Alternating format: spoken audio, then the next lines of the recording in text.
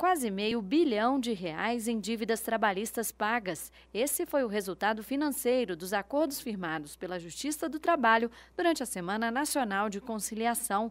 Mas quem teve a oportunidade de negociar em vez de seguir com o processo, viu benefícios ainda maiores. Hoje saem aqui com espíritos desarmados, cada um seguindo sua vida e, com isso, conseguindo a paz e a alegria e a felicidade de todos. No Distrito Federal e em Tocantins, salas de mediação ajudaram a agilizar as sessões.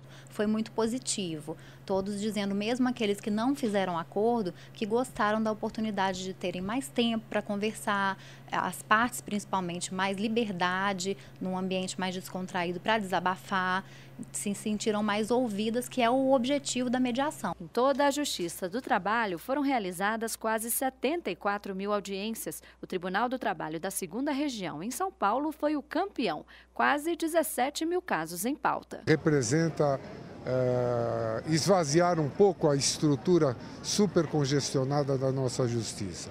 Os TRTs do Piauí, Ceará, Pará e Amapá foram os que tiveram o maior percentual de acordos firmados. Alguns chegaram a 70%. Para atingir os bons índices, os estados abusaram da criatividade. Enquanto o TRT do Rio foi até as praias divulgar a conciliação, Maranhão e Sergipe investiram em atividades culturais. Goiás reforçou o trabalho das varas itinerantes, tudo para convencer patrões e empregados das vantagens da conciliação. A função primordial da Justiça do Trabalho é conciliar. O melhor juiz são as partes, elas que devem procurar solucionar e só vir para a Justiça em último caso.